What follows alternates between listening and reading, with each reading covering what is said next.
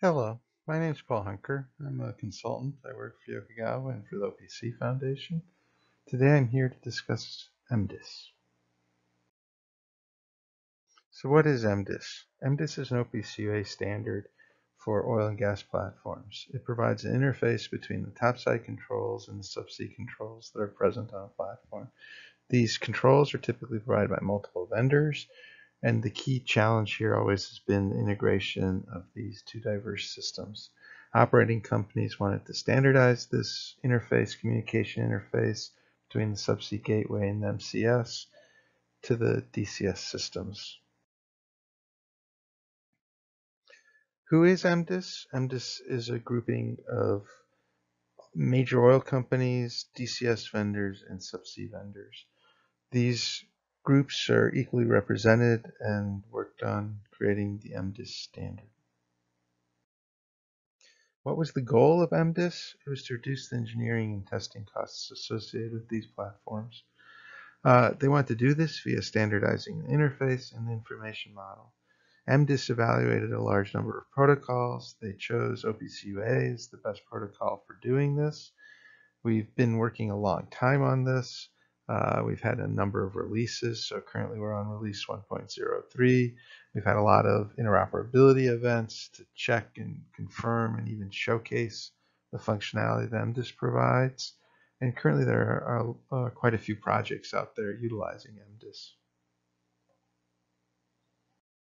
It provides a full information model.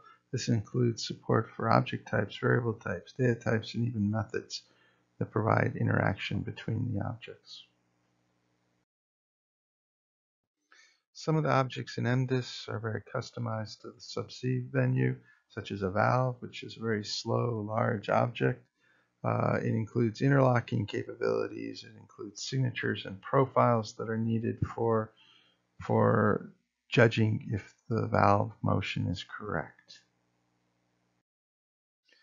The MDIS specification also includes interactions between all of the subsea systems and valves. So this is the client and server interaction that's required. It includes redundancy. The other key concept in MDIS is the utilization of standard OPCUA node sets.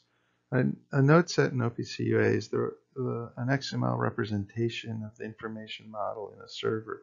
In MDIS, the servers are the subsea systems, and the clients are DCS systems.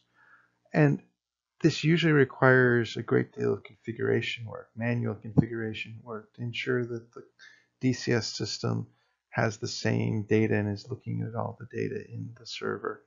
The use of node set files, which are then consumed by the client tools, and auto configuration of the configuration for the DCS greatly reduces testing costs, greatly reduces engineering costs, because there are no errors for data entry. This is just what was provided.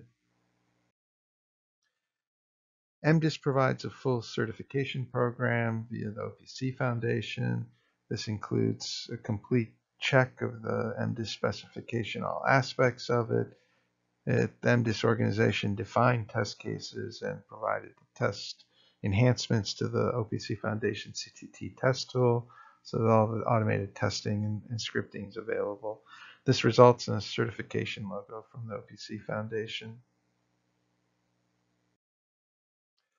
Another key item in the MDIS specification is a recommended practice section. This is a section for the operators and how the operators should specify the MDIS or require the MDIS via a bid proposal.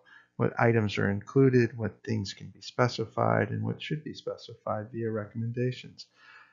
MDIS is also recommended by API 17F, which is the oil and gas standard specification. If you have any questions, please feel free to contact me.